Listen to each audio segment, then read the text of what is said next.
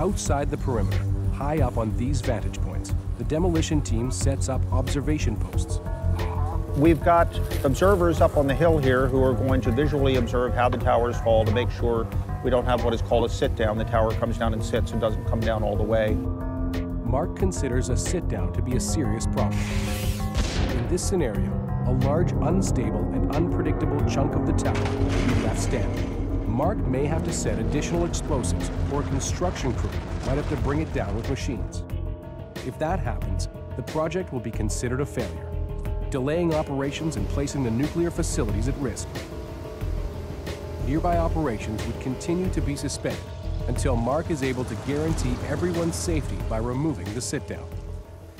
If everything visually goes to plan, we will not be checking the vibration results. We're going to move right into the 15-minute and counting mode for Station A, because we're shutting down a fair portion of Sellafield in order to bring these towers down. The goal is to get them down quickly and let the facility return to normal as soon as possible. Meanwhile, Stacy sets up to record the implosion for later study. So really all we're doing now is doing final camera setup. And I've got mine in position. There's other filming going on here that they're using a high-speed camera, which we would really like to see the end result of, because we could really see incredible detail on the actual implosion and how it exactly is working. So I'm very curious to see that shot after it comes down.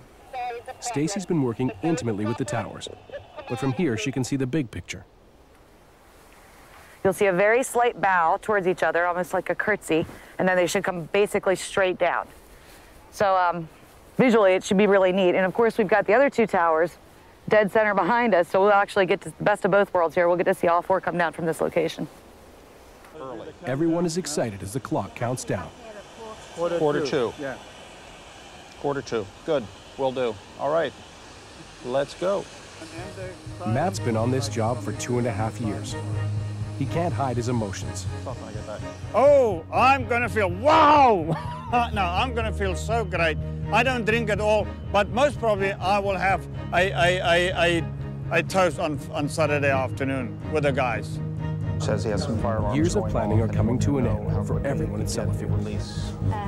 The team at the moment are just really trying to just stay focused. We're also trying to stay calm.